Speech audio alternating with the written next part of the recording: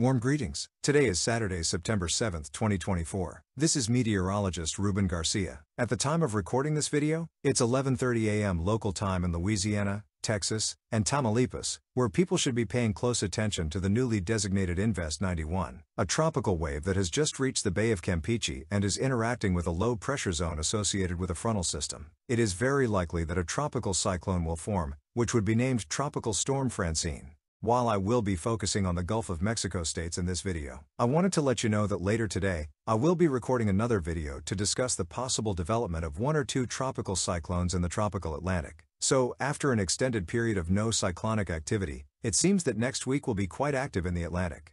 Without further ado, let's talk about the Gulf of Mexico. As you can see, at 8 a.m., the National Hurricane Center raised the chances of a tropical cyclone developing to 60% in the waters south and southwest of the Gulf of Mexico, and it is very likely that by 2 p.m., the chances of development will increase again. All signs point to at least Tropical Storm Francine forming by early to mid next week.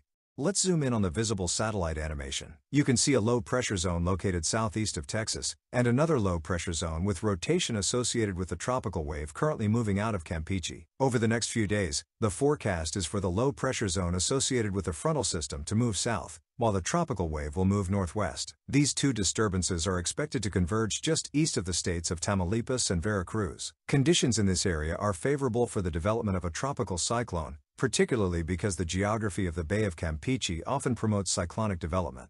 Let's look at the latest global model projections. Here we can see the American model. You can see that by Monday night, it shows a tropical storm developing east of Veracruz and Tamaulipas, and in the latest run, it shows a trajectory moving north-northeast, passing very close and parallel to the Texas coast between Wednesday and Thursday. In this run, the American model has a hurricane developing east of Texas and south of Louisiana, and by Thursday morning it shows a possible hurricane making landfall in Louisiana. However, remember that this is just one run, and we will have to wait to see how the potential cyclone develops in this area. On the other hand, we also have the European model projection, which generally shows the development of a tropical depression or tropical storm east of Tamaulipas by early Monday morning, eventually maintaining a trajectory along the Texas coast between Wednesday and Thursday, and then moving over Louisiana. In this case, the European model only shows a weak tropical depression or storm. However, this is because the model shows a trajectory that would interact with land and could weaken this future cyclone. There's definitely a big discrepancy between the two best models, and what we have to do is observe how the projections evolve in future runs.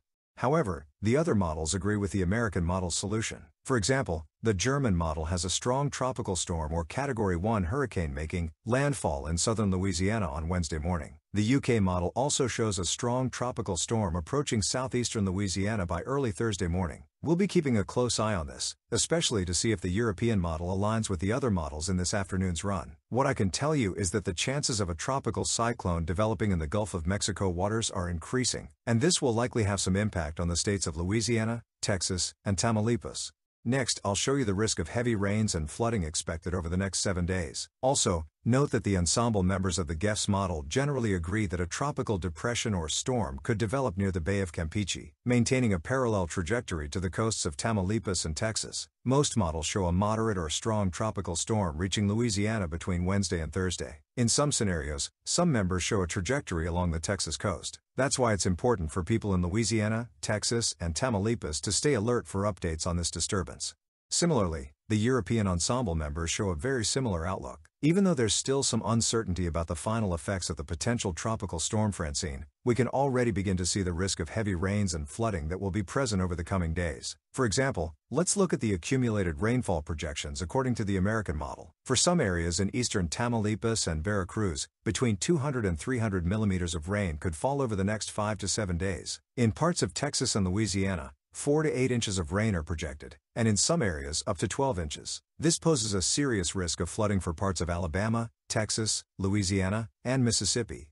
The European model also generally agrees with these projections. Even if this system follows a trajectory over Texas or Louisiana, as it is associated with a frontal system, several rainy days are expected along the coasts of Mississippi, Alabama, Louisiana, and Texas, with some areas seeing accumulated rainfall between 4 and 12 inches over the next 7 days. Well, that's all for this forecast update. Stay tuned to Hurricane Info as I will keep you informed with updates on this potential future tropical cyclone. To ensure you don't miss any videos I'll be recording in the coming days, I invite you to subscribe to my channel. Go down to the bottom of the video, click the red subscribe button, and then click the bell to receive notifications when I post new videos.